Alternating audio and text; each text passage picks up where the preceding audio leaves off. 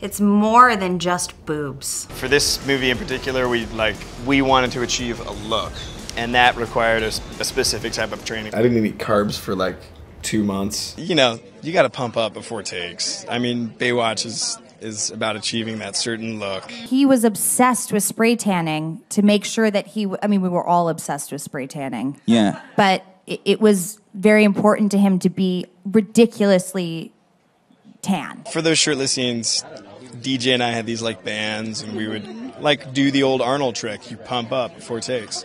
You're just sad. Yeah. Like you can't do anything. Yeah. You can't drink water sometimes. You're like, this noise. When I was done with that movie, I don't ever want to be in that good a shape again. But I don't want people to think that's the best way to be. Like, be your size. Like, don't. Yeah. It's not.